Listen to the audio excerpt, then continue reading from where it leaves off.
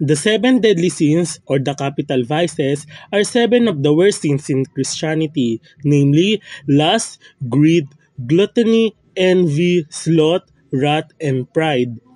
These sins, according to Christianity, further incite other sins and immoral behaviors.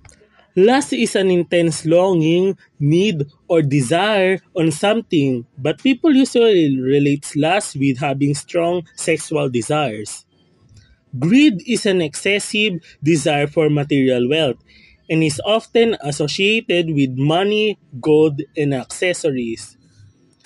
Gluttony is also an intense desire. It is the overindulgence and overconsumption of goods, especially foods and drinks. Envy is the intense desire to get something one does not have but other people have.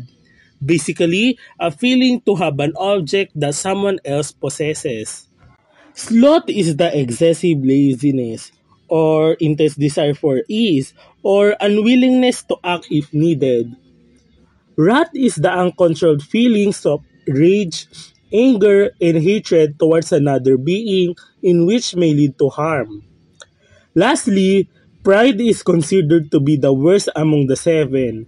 It is an intense obsession on oneself, feeling of superiority among other beings, and refusal to admit and acknowledge one's mistakes.